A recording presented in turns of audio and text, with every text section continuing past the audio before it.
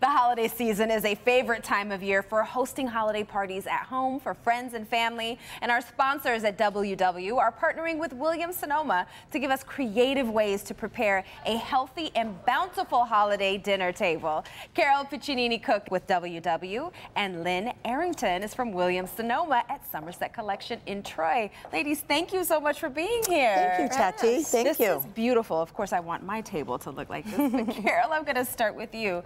How does the table setting influence a healthy meal, would you say? Well, you can fill these platters with delicious, healthy dishes. Just remember to make them beautiful and bright and make them with food that you can prepare right in your own home. Right, healthy is the way to go. Now, Lynn, I'm going to ask you, what are your suggestions for putting together, a creative setting for the holidays? Well, one good thing you could do is layer your napkins like we've done here. So don't be afraid of a little color. See, we've done this with the one napkin here. We took the white and we added it together with the plaid. Another thing is to take some tableware and take from table to stovetop or stovetop to table, like we've done there on the end there. That's another good thing. This is very clever. Yeah, so you cook it right in here, put a little stand, and serve it right in this on your holiday table. Another thing is we weren't afraid to mix up the tableware. So you see we've done 3 different tableware settings here.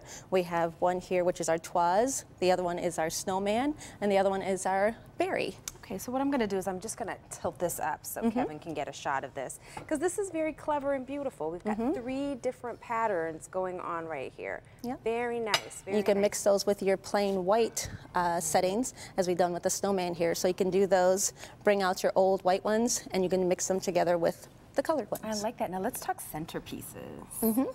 So centerpieces are a great way to set your table. You could mix, together with your white settings on your table, and then that just brings everything all together, pulls it all nicely, and with beautiful flowers, some Christmas wear, or whatever holiday it is, just pulls everything all together. Now, of course, Carol, I have to ask you, what do you suggest putting on these platters? Well, at WW, one of the ways you can bring in beautiful colors is to bring in your fruits and your vegetables. Take fruits and make shish kebabs out of fruit. They're lovely in color, and put them on beautiful platters.